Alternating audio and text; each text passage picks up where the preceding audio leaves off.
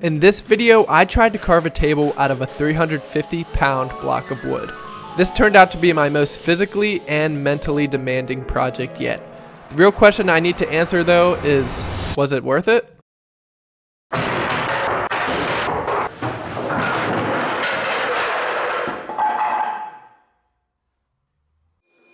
I would be lying if I called this a complete scrap wood table, but over the past year I've been collecting lumber for this specific project. I knew I was going to have to use a ton of lumber to get the design I wanted, and the design inspiration for this table actually came from a cutting board. I've seen a bunch of these chaotic looking cutting boards that have multiple species of wood that create this really cool pattern. So I thought, let's do that same thing, just scaled up 100 times and make a table out of it. I'm using 6 different species of wood, and essentially each board will be glued into one ginormous table length. While I do like the chaotic nature of those cutting board patterns, I want my design to be a little more controlled, I guess is the right way to describe it. I always liked the ombre effect, which is when a darker color fades into a lighter color. So that's what I'm going to be going for this table design. What I'm doing now is organizing the wood into a bunch of panels. I'm making sure to keep the walnut, which is the darker wood, in the center of each panel that I make and have it fade into the lighter colored woods. Something that doesn't get talked about enough in this woodworking world is the skill of visualizing your piece before it's constructed. Being able to look at rough, ugly lumber and trust yourself that you can turn it into something eye-catching is definitely a skill in itself. During this project, I had to flex that skill the best that I could. I had to trust that future me won't look back at present me and think, dude, what were you thinking? This is even harder to do when you know you will be forced to learn new techniques and skills during that project. I think you know when you have a cool project though, when someone asks you what you're working on at the moment and you have no clue how to even explain it to them. Like, yeah, I'm building this round table that I'm gonna hand carve the center out of. Oh, and it's gonna have like a bunch of different colors. It'll be cool. Just trust me. I think anyone who's ever built a unique project has to know that feeling. But I also think that means you're doing something right. So this was my life for the next few days, gluing and clamping and waiting for the glue to dry. The glue bottle that I was using was not working nearly fast enough, so I threw that to the side and just filled up a measuring cup with some glue instead. This helped me spread the glue much faster, and it was actually a pretty good idea. Now I have to cover every square inch as well, or there's a chance that there will be gaps in the final product, and gaps just aren't cool. Since my planer is only 12 inches wide and each panel needs to be 20 inches wide in total, I had to glue each panel into 2 sections, plane them down, and then glue each half together for the final panel. This wasn't a huge issue, it just took some extra time. So I have one of these blocks here glued up. This thing is so heavy. So I got the scale here, and I'm curious to see how heavy it actually is. It's heavy. Okay, well, 33.3 pounds exactly. At this point, I had enough wood to make 10.5 total panels, which if you do the math, when it's all glued together, it should weigh around 350 pounds in total, which is pretty much insanity. And at this point, I was really trying to figure out how I was going to be able to move this thing around once it was all glued up, since I'm one of those guys that really never asks for help unless it is completely and utterly, absolutely necessary. So I just spent like the past probably combined 10 hours planing and table sawing and gluing all of these blocks of wood together. And right now all I have to show is a bunch of blocks of wood. I still have to spend like probably the next 10 hours doing the exact same thing so I can get more of a randomized pattern. So that's exciting. This is why I love woodworking. Doing repeated tasks for 10 to 20 hours straight. Now that is epic. Once I got over myself, I got back to work and continued gluing my panels. Now to make it a little more clear, this is going to be my second round of glue ups. I'm planning to do 3 rounds in total. Each time I cut the panel up on the table saw, it creates a smaller and smaller block of each species of wood, as well as making the pattern a little more random. But I do think there is a balance between bigger chunks of wood and the randomness, and I think 3 rounds of total glue ups and cuts is the right amount, based on the fact that I am not going to do it a 4th time.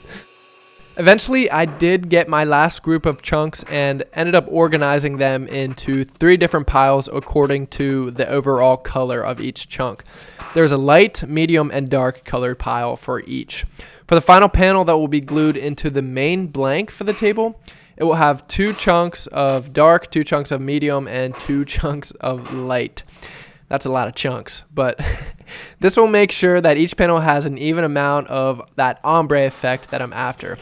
I hope this makes sense, but if not, it will here shortly, so just keep watching. After that though, I can trim up each panel, and while I was doing that, I couldn't help but think how many cutting boards I could have made from all this wood that I'm using. But cutting boards are kind of boring, and sometimes you have to pay a little price to build something that's one of a kind. Speaking of paying a price, you may be wondering how much I paid for all of this lumber. So to give a little bit of reference, I'm using about 80 to 90 board foot of lumber for this project.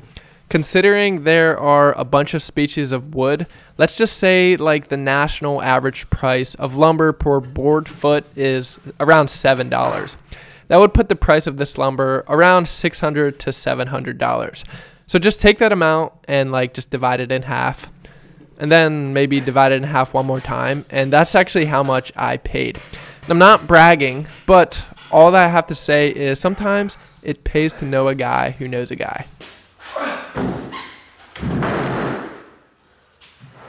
Oh, holy, that's heavy.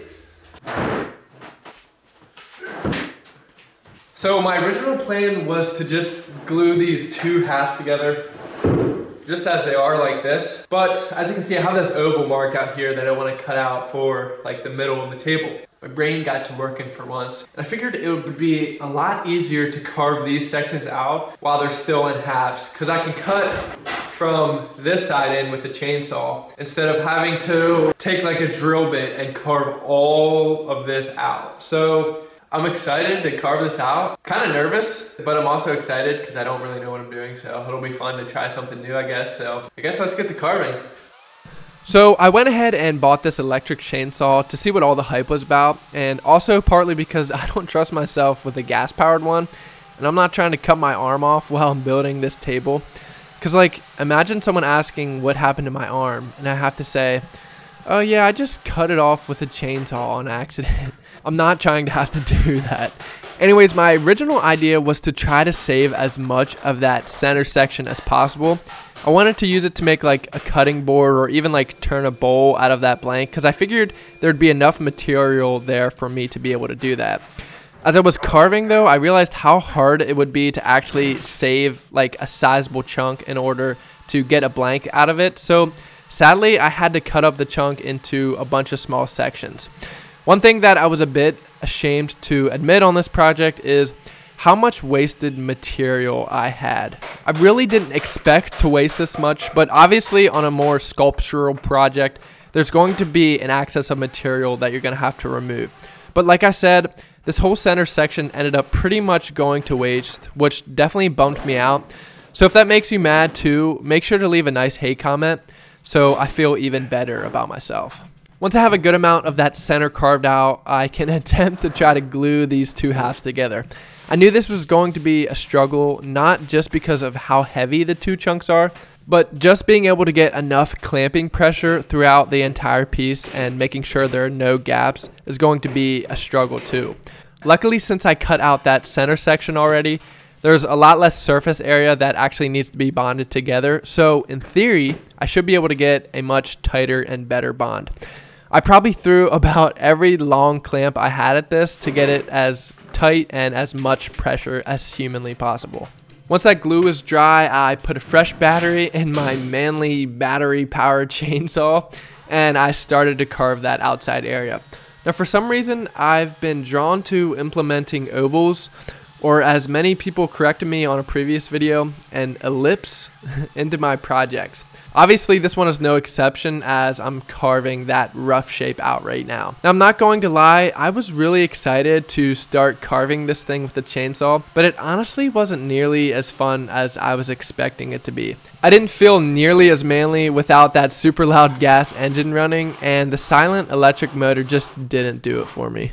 So I got 2 corners and about 7/8 of the 3rd corner, and we're out of battery. So when I bought this thing, it was marketed for 315 cuts. And I don't know, it doesn't seem like 315 cuts, but we're gonna charge the battery up for another hour, and this is gonna take a while probably. Of course it's gonna take a while. It always takes longer than you think. Oh well, just how it is.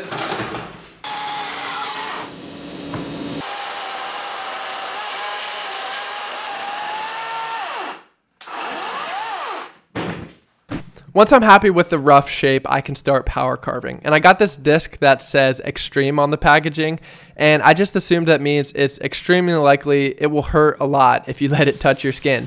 So I took that into consideration before I started using it. Anyways, I knew I had a lot of carving ahead of me, so I just got to work. I wanted to start by removing a good amount of material and really just getting rid of all the chainsaw marks before I really honed in on the total shape of this table. I would say one of the biggest struggles I had during this project was just flipping this table over back and forth. It took way longer than it should have every time, but every time I carved at it, I guess it did get a little lighter, so that's one positive. At this point in the build though, I did really start to question if I could actually turn this thing into something that resembled a professional produced piece of furniture. The table was looking pretty rough, and it was my job to find the diamond in it. I did some very rough sketches of the final shape that I was going towards, so I could kind of reference it during the carving.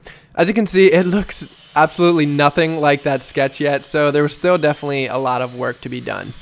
Now, in the process of carving this table, I think this has to be the messiest my shop has ever been.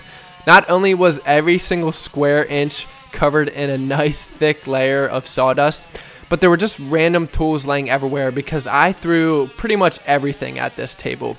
I was kind of at the point to where there's no point in cleaning everything up until it's done because it's just going to get messy again. But I'm also that same guy who just works much better in a nice, clean, organized shop. I think this shot here summarizes this carving process the best. There were so many moments where you just kind of have to step back, take a good hard look at it from a bunch of different angles, see what needs fixed, and carve that spot down. Alright, so I've been carving at this thing for like 3 days now, and it's finally starting to take shape. It's crazy because it's currently January 26th, which is supposed to be like one of the coldest days of the year, and it's like 65 degrees in Pennsylvania. I have my garage door up to get some ventilation, so I swear everything in the shop is covered with like 1 inch of dust. But so far so good. I'm having a little bit of trouble getting this oval shape to be like a uniform shape, and I got a little chainsaw happy when I was cutting with the chainsaw, and I kind of cut into this one side here. So I kind of got to carve that out and get that to the right shape. But other than that, I mean, I still have a lot of work to do, and I don't even want to think about how much sanding I'm gonna have to do after this, so I'm just gonna keep carving, I guess. And keep carving is exactly what I did. So I think a way to make a piece of furniture stand out from the crowd is not only just how it looks, but also how it feels. When I used to make cutting boards, I always noticed people would come up and love to run their finger through the juice groove just because of the way it feels on their finger. I definitely took that into consideration when carving this table. When someone goes up to this table to feel the curves, I want it to perfectly fit in the cup of their hand, so it gives the observer a whole new experience. I really took the time to feel this table up and make sure it will feel as good as it looks. Once I'm happy with the rough shape, I can go ahead and get the shop cleaned up finally. There was enough sawdust to fill up almost an entire wheelbarrow load, and like I said earlier, I do definitely feel a bit of guilt knowing that all this sawdust and wood is going to waste. But there's really no more time to feel guilty because I have to get ready and prepare myself for the next couple days, because the most exciting part of this build is going to be coming up next.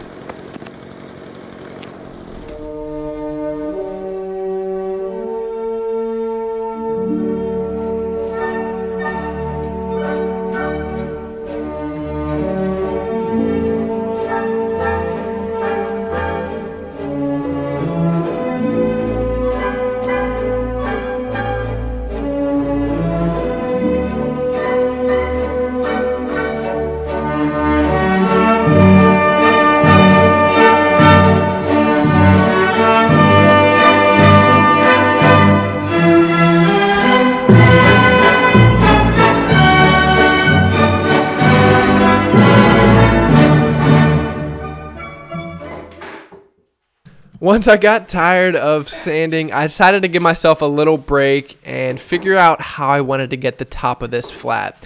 Now I whipped up this makeshift kind of flattening jig that I can use my router to get the top and bottom perfectly flat.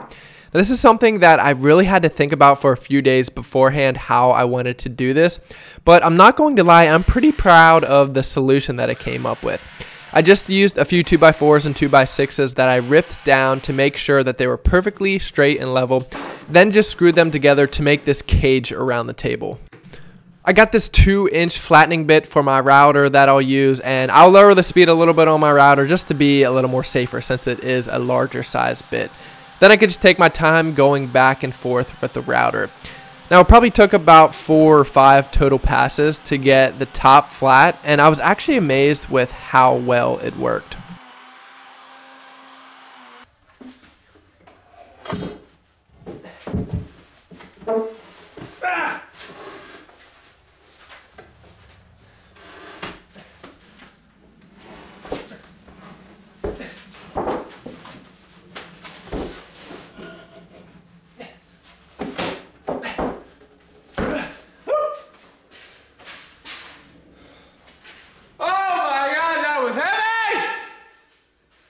Once I about broke my back flipping it over, I got to work on the bottom, and this was pretty much the same process as the top. Remember a little while back when I was clamping the two halves of this table together and I said how important it was to get even clamping pressure? Well, I obviously didn't really take that into account because once I planed both sides down, I was left with a few ugly gaps on the top. Luckily though, I was actually somewhat prepared for this and I saved all the cutoffs from each panel that I made. Then I could go through and sort each one out until I found the matching cutoff that butted up against that gap. Now, if I just took some glue and sawdust and shoved it down in the gap, there would be a very noticeable seam in the top and that would pretty much ruin the whole table. So my idea here was to use a makeshift straight edge and route out a very small and shallow groove with an 8-inch straight bit. Then cut a matching plug on the table saw to try to fill that back in. I was really hoping this worked because I literally had no backup plan at all. Also, I had to be careful right there not to lose the little strips like I did, but luckily though, once I finished the cut, I could just take the throat plate out and dig up that little strip that fell down in there, and we were pretty much good to go. Then, just like any normal inlay, I just used some wood glue and shoved the strips down into the channel, making sure that each species matched up perfectly to the one next to it in the table.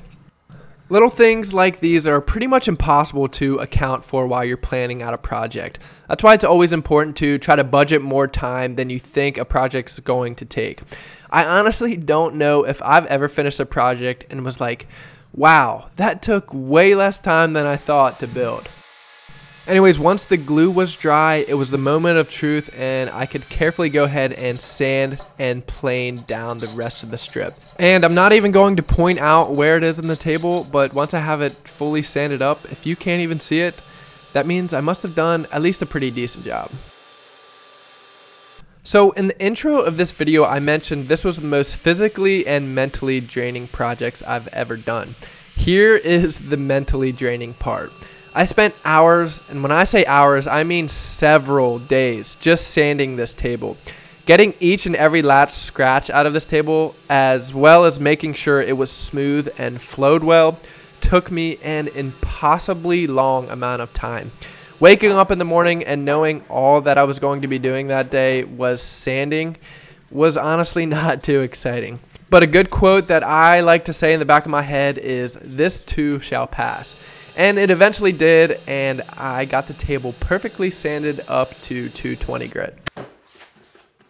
I took some mineral spirits and wiped the entire table down just to clean the surface before finishing. If you look closely, the mineral spirits really yellow that lighter colored wood since it is an oil. And I really wanted to avoid that yellowing as much as possible in the finish. So I decided to use a water-based polyurethane finish. Since water-based finishes are typically much more clear than an oil-based finish, this should be my best bet at preventing that ambering or kind of yellowing in those lighter woods. Anyways, at this point, before I show you the final product, I am going to have to ask you to subscribe to my channel to just help boost my ego a little bit. So if you can go ahead and do it, that would be awesome. Anyways, I put about 6 or 7 coats of this finish on, and luckily for me, this finish dries and can be recoated in about 15 or 20 minutes, so that really helped kind of speed up the process. But anyways, this project was an amazing challenge, and I learned how hard it is to do sculptural furniture. If you are interested in owning this table, there is some good news. I am listing it for sale with a link down below in the description, so go ahead down there and check that out if you're interested. I'm curious to know what you all think of this project. Do you love it? Do you hate it? Do you wish I would have done something differently? I know I don't have to ask for people's opinions, but I would definitely love to hear it. Anyways, I appreciate you all for watching, and I will see you guys in the next video.